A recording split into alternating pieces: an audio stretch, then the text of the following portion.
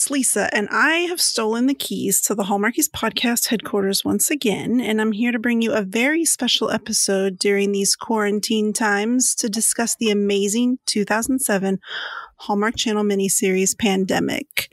I'm joined by two amazing guests. First is Jonathan North, host of iHeartMovies podcast. Hi, Jonathan. Hey. Thank you for being here. I appreciate it. Thanks for having me. And last but certainly not least, we have the incredibly talented Teri Wilson, bestselling author of romance novels and some of our favorite Hallmark movies. So welcome, Teri. We're very glad to have you. Hi. Oh, I'm so excited. I couldn't wait to talk about this show with like literally anybody. So this is great. Okay, so we are talking about Hallmark Channel's just this movie that came out in 2007. A quick little history is there was a Hallmark Channel did an Uncharted Adventures weekend, and it premiered on Saturday, May 26, 2007, and it was an original miniseries with the ensemble cast, which we'll get to, and it's actually available on DVD now, but you can stream it on Amazon Prime. So you guys, seriously, if you have Prime, you need to get into this movie because it's amazing. So the very quick summary that is on IMDb is not very thorough, so I'm going to read the one that I found. It's a quick synopsis, if you guys don't mind, just to give people an idea, because I had never heard of it until the weekend that the Hallmarkies podcast tweeted about it, and I was like, wait, what is this? I got to figure it out. And I learned, and that's how I found out it was on Amazon. Okay, so very briefly, on a beach in Australia, two American surfers say goodbye to each other as one is about to leave back to his flight back to California. The two men don't notice the large number of dead birds on the beach, which is weird. On the flight, the surfer returning home starts coughing up blood and dies before the plane can land. Back in Australia, the other surfer is found dead. Kayla Martin, played by Tiffany Thiessen, is a medical doctor with the CDC who has been assigned to the case. She and the local officials carry the body of the surfer out of the plane and start processing people to put in quarantine until they can be evaluated for exposure. During the transfer, one of the passengers escapes to complete a business deal and unknowingly spreads the virus throughout Los Angeles. It is also revealed that the outbreaks of the so-called Riptide virus, as it comes to be known, is an offshoot of the bird flu, and it's occurring in other cities around the world. The situation is complicated further when one of the passengers, a convicted drug lord being transported by the FBI, escapes with the help of associates and a number of other passengers, some of whom are infected. He begins to steal the medication needed to fight the outbreak and blackmails the local and state officials. As the epidemic worsens and the death toll rises all over California, the governor and the mayor have to find a way around their political differences so they can make tough decisions dealing with the blackmail scheme, as well as the frightened populace and other problems associated with a widespread and deadly epidemic. Oh my gosh, here we go. That was a lot. So, Teri, I'm going to start with you. What were your initial thoughts after watching all of this play out on your home screen?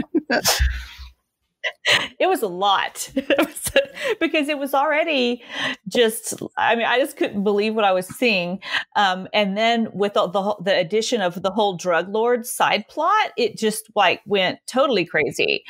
And it's funny because I found out about, that this was a Hallmark production on Twitter when I think it was you that I saw tweeting about it saying it was Hallmark. And I was like, what? This cannot be real life. What are you talking about?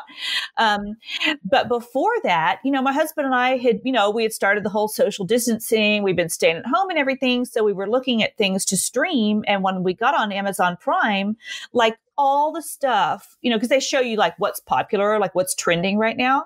And it was like 28 days later, Contagion, Pandemic, and, I Am Legend, which is such a downer, but I was like, oh my God, like what is wrong with people? Why?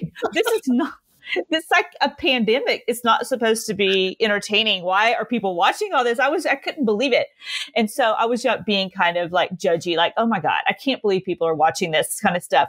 And then I saw your tweet And then, of course, I ran to Amazon Prime, and my husband was like, "What are you doing?" I said, "Well, I found out one of these is Hallmark, and I have to watch it. I just can't."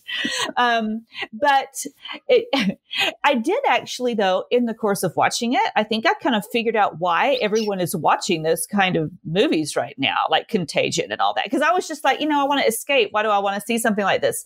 But then while I was watching Pandemic, as nutty and over the top as it was, which I loved, I was like, oh my gosh, now I know why people are watching this kind of stuff, because honestly, they're getting to watch a pandemic like threaten to take over the whole world. But then someone saves the day and it's over all in like an hour and a half, or like in the case of this show, like 3 hours. So I was like, okay, this is sort of therapeutic. Now I understand why people are watching it, But yeah, so I really enjoyed it. It was just so different for Hallmark. I could not, like I said, I couldn't take my eyes off of it, but then it still had some of the hallmarks, of, a Hallmark movie. And what, like one of the moments that cracked me up and like really reminded me that I was watching a Hallmark production is because, in the Hallmark movies, the ones where the heroine always has like her big city boyfriend, but then, she slowly starts to realize that he's like a total jerk. But the audience always knows that he is going to be not the good guy, because not only is he not like wearing flannel and all that kind of stuff, but he's like wearing a finely tailored suit. But the moment when you really know that he's supposed to be like the jerky bad boyfriend is when he answers his cell phone by saying, "Go for Brad," or whatever his name is. Like, right? Yes. That's always the moment. And it's in so many Hallmark movies, "Go for Brad" or "Go for Chad," or it's always something that rhymes with "ad." But that happened in Pandemic. One of the, not great city officials answers his cell phone, "Go for so-and-so." And I was like, oh my gosh, this is a Hallmark movie that I'm watching. That was the moment that I knew for sure. Yeah. Oh my gosh, that is amazing. Jonathan, what did you think about this overall? Well, the first time I even heard about it was from your tweet. Well, I thought I was like, I'm sorry, maybe to everybody. No, it's fine. I was like, Hallmark made a movie about a pandemic. And I forget that Hallmark wasn't always like all romance all the time, because they had a lot of various things. Like, I really like Alice in Wonderland, and my favorite Alice in Wonderland adaptation is a Hallmark movie. So Hallmark, at least maybe 10 years ago, or whenever they started doing the all romance all the time thing, they did a lot of various things. So I guess I shouldn't have been surprised that there was a movie about a pandemic, but there was. And when you were starting to tweet about it and you said it was a Hallmark movie, I replied as a joke that this should be a podcast episode. I didn't think you would actually do it. And I didn't think you would rope me into doing it with you. Heck yeah.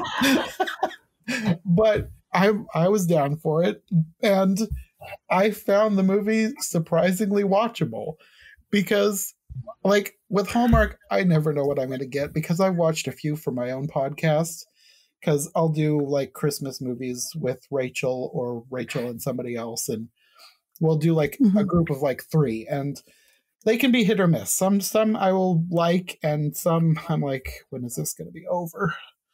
But so I didn't really know what this was going to be. And I actually found myself not bored at all. I watched it all the way through, not feeling like, this is so long. Like, it's 3 hours. So sometimes with something that's 3 hours long, it can be like, when is this going to be over? And I didn't really feel like that with this. It was weird, and I was rolling my eyes a few times, but it was very watchable. Right. I mean, I actually saw this come up. The Hallmarkies podcast account tweeted about it early. I think it was a Saturday morning. And I saw it on my Twitter timeline early, and I was like, what? Like, you guys, like, what? Wait, what? And so I searched it up because I just wanted to see, like, what was it about? And that's when I saw it was on Prime, and I'm like, oh, this is happening for sure.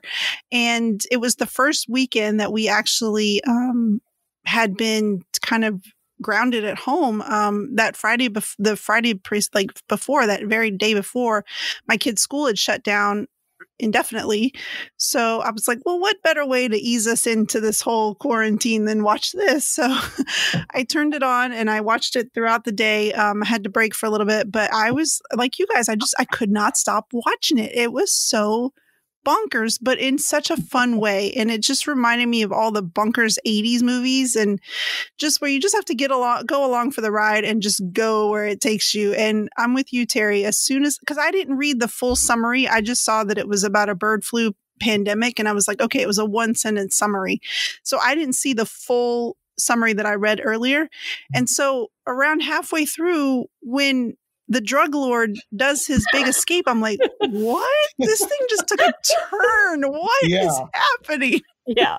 I had the same reaction. Like, okay. I was so baffled. And then it was just like so many other little subplots, which I want to get to in just a second. But first, I mean, you guys, this cast, I know it's a miniseries. So I think back then, back in the early aughts, or I guess the mid aughts, maybe it's later. It was 2007. And doing a miniseries, I guess you can and not doing, over 100 movies a year, I guess you can throw a little bit more money at the cast, because they had a lot of people on this. They had Tiffany Thiessen, French Stewart, Faye Dunaway, Vincent Spano, Eric Roberts, Robert Curtis Brown, who's been on a ton of Hallmark movies, Bruce Boxleitner, and Bob Gunton. And I'm just like, wow, every time I turned, I was like, oh my gosh, it's that person or that person. I was like, what? This movie just had a bunch of people. And, despite the kind of goofiness of some of it, I thought it was really well done. I thought they all did an amazing job in their respective parts, maybe except for one, but I won't get into that. I don't want to hurt anybody's feelings. But what did you guys think of this cast? I thought the cast was awesome. And it really made me wish that Tiffany Thiessen would be in some modern day Hallmark movies. Like, why isn't she in some of the Spring Fling movies? I think she would be great. So I really enjoyed her a lot. She has beautiful blue eyes. She had a super straight version of that awful Friends haircut that I couldn't look away from. I was like, for such a beautiful woman, even she can't pull off that haircut. Like, we need to not have that haircut anymore. But she was, I thought she, I'm not trying to hurt her feelings. I mean, she was gorgeous, and I couldn't, she would wear her mask and it made her eyes look super blue. And so I thought she was fantastic. And I couldn't believe that Faye Dunaway was the governor. I mean, it was a really super great cast. I thought the casting was amazing, but I do wish that Tiffany would be in some of the modern day Hallmark rom-coms. I think she'd be an awesome Hallmark heroine. Agreed. I very much agree. Jonathan, what did you think about this cast? So I thought the cast was surprisingly good and surprisingly huge. Like, I was not expecting there to be that many characters. Like, every time you turned around, there was a new subplot with new characters, and all of them had at least semi-recognizable faces. Like, I didn't know everybody's names without looking at IMDb, but I recognized so many faces. I think the most recognizable to me was Eric Roberts, who played the mayor, and I was so expecting him to take an evil turn, because I'm so used to him playing bad guys. So I was surprised to have him be a decent guy. I don't think he was perfect, because I mean, everybody had their own little agendas they had to work through before they worked together. But to have him not turn into a bad guy, I was kind of surprised with that. And I thought it all worked out really well.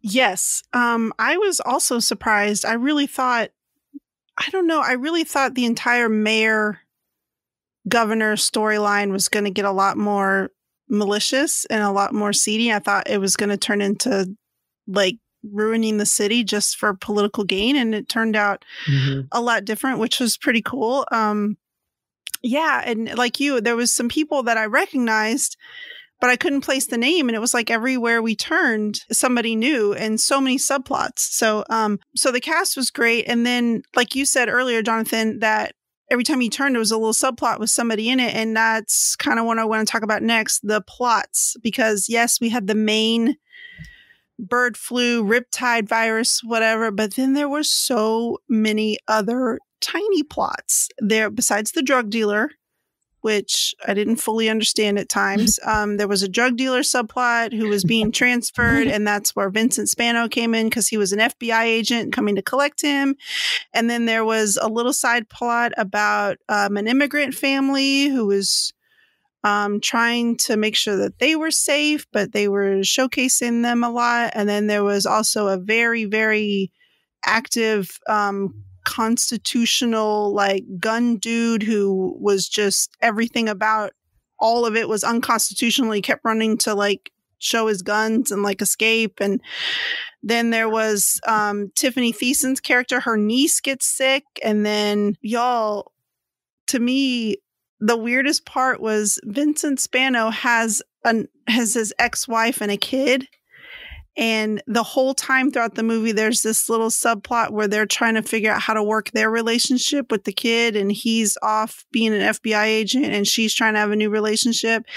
But they think she gets sick. And for some reason, the kid steals a gun and holds some guy up at an ATM machine to get the money to buy his mom a cure on the black market. And I was just like, what is happening? I know. When that happened, I was like, why didn't you just talk to your dad? I mean, because the dad was active in the whole, he was already really active in trying to prevent the virus. I mean, he knew what was going on and he had just called him to say, how's everything going? And the kid was like, oh, my mom's sleeping. Everything's fine. And I was like, oh my gosh, this is so sad. But then next thing I know, he had a gun and was going to an ATM machine. And I was like, what? Same. I was like, what is happening? This not good decision making on his part. I just was blown away. I was like, Hallmark 2007 needs to come back if we're going to make little kids armed robbers. I mean, what is happening? Oh my goodness. But my favorite thing that came out of the blue at all was, Tiffany Thiessen's niece, was an ice skater. She was a figure skater. And when the CDC ends up commandeering the ice rink and turning it into a makeshift morgue, I was like, wait a second. I couldn't decide whether that was hilarious or just way too dark. I know. I was like, my mouth was like hanging open when it got to that part. Me too. Yeah. I mean, that was the part that struck me so out of the blue. Like I never would have imagined that in 1,000 years. But also the name of the virus being Riptide, I thought was genius. Since it started with some surfers, I was like, this is great writing. I mean, I loved it that they called it the Riptide virus. Yes. I also was kind of baffled, and I know we're going to do a little part at the end where we're like, wait, what? Because, of course, this movie is bananas, but there were some parts where I even questioned some of it was too much. But one of the things that made me laugh was they kept showing people trying to escape because they put the city on lockdown. They thought if we can keep it to Los Angeles, then the rest of California won't get infected. But they kept showing the same blockade, so you couldn't get out of LA. And I'm like, there's not one road out of LA. Like they just kept showing the same blockade, and it was just a couple of cars and a couple of wooden like police like little lights or whatever. And I'm like, yeah, that's what? Like they just kept showing it over and over again, and it made me laugh. I'm like, you put a tank out there, or like, I don't know, maybe a whole line of cars or something, but it was just silly. And there's no way it would have just stayed in Los Angeles. And I don't know, the whole thing would just, I will say that I think the first probably 2.5 hours ish, I was really into it. And now that I'm thinking back, I think the last 30 minutes, I was just like, okay, that's enough. Because it kind of got a little more silly there to the end. But overall, I still very much enjoyed it.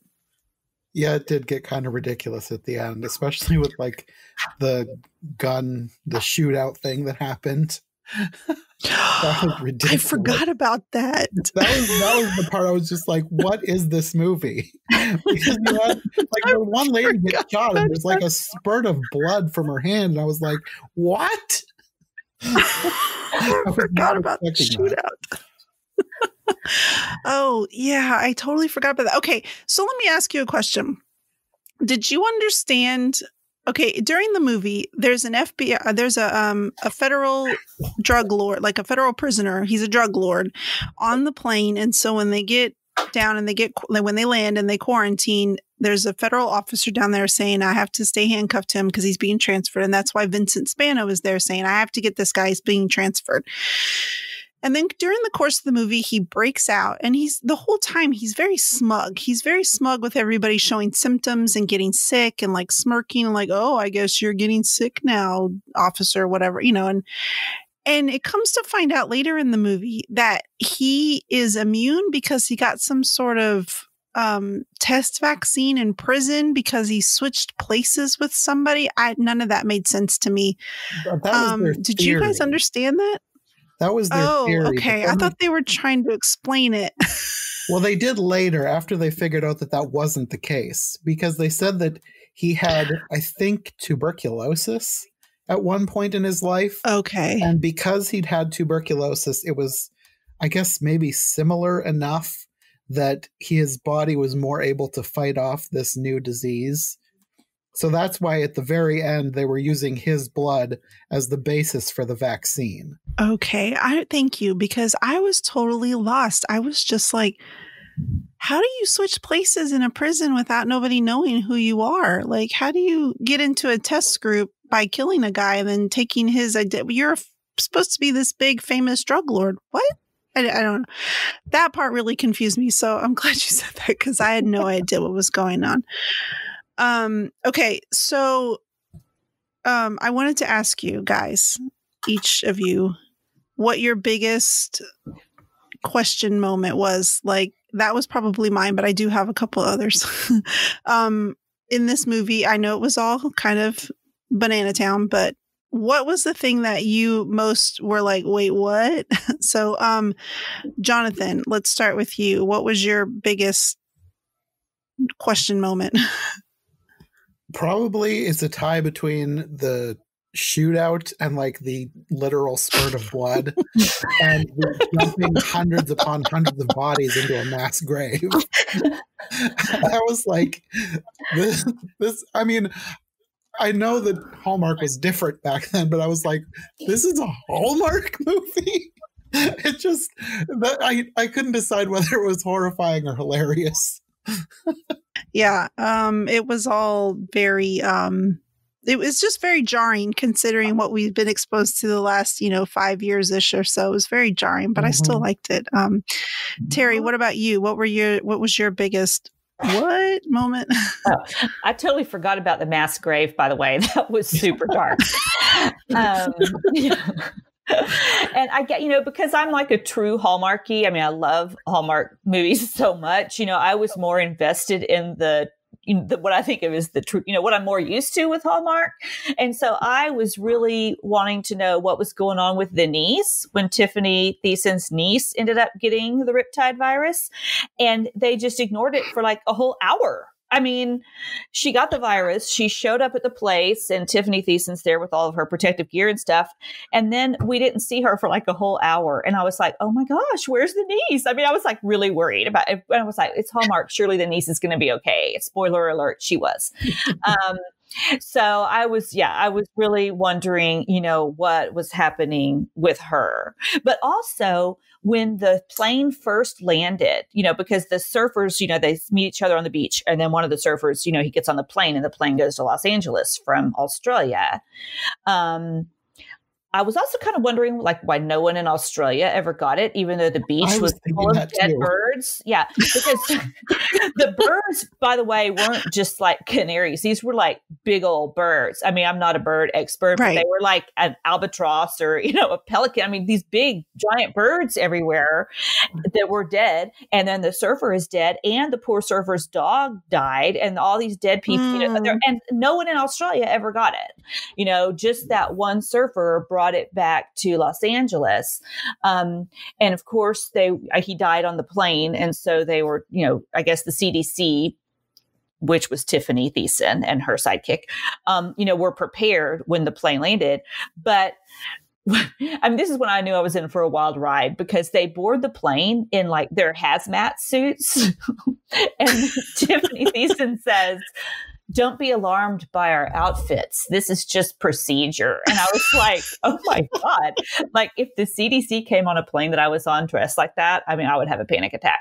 But also, they scrambled the phones of the people on the plane. Like, their phones were scrambled, their cell phones. So they like couldn't tell anyone what was happening or where they were. And I was like, this is really a lot of technology and stuff for 2007, that they're going to scramble their phones. And because I don't think, I don't know if we were all over social media back in 2007, but none of that would have been able to happen today without everyone tweeting about it or Facebooking about it, and telling everyone about it online, unless their phones were scrambled. So, I guess maybe that's why they scrambled their phones.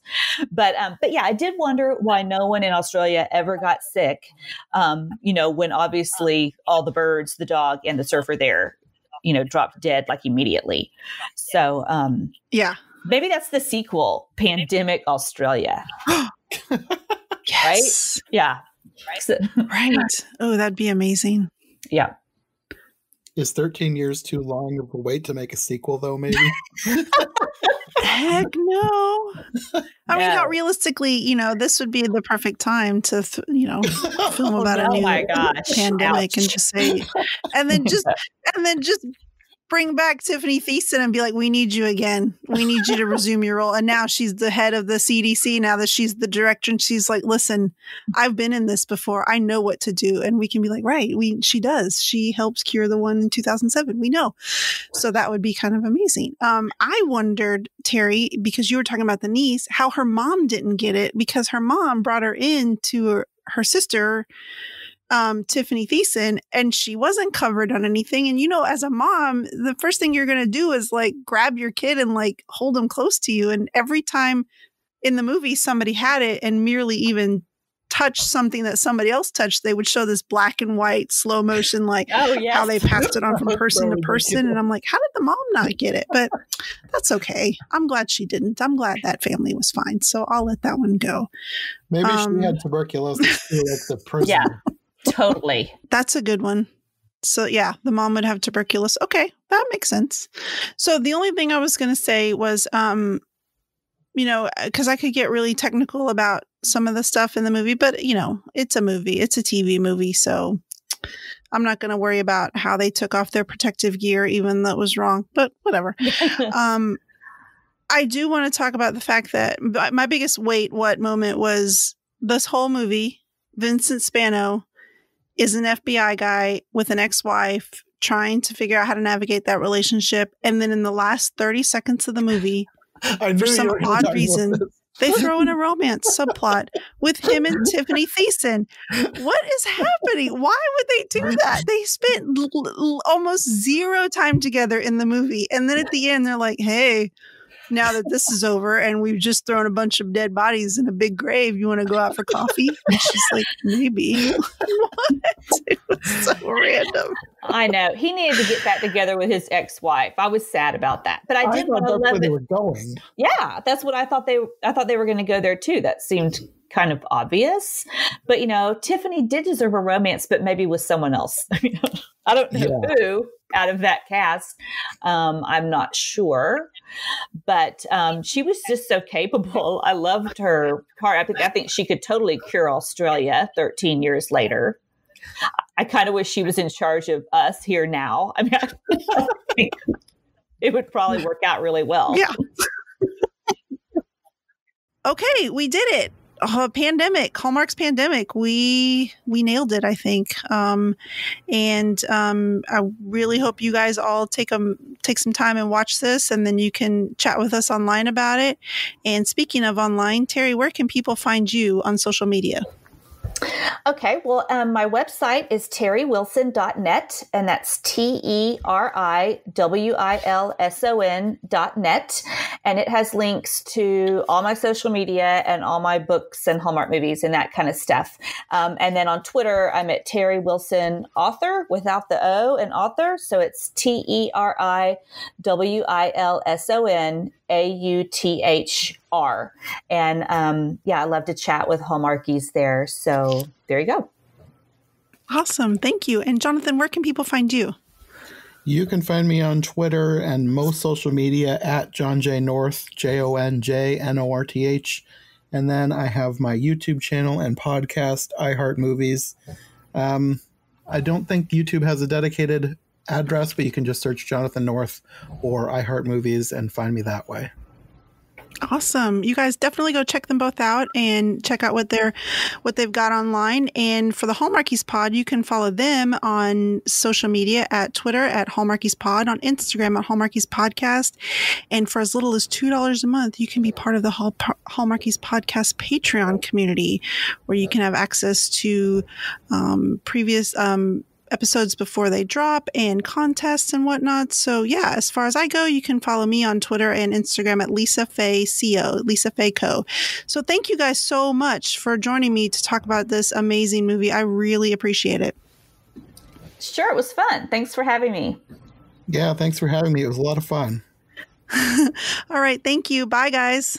Bye. Bye.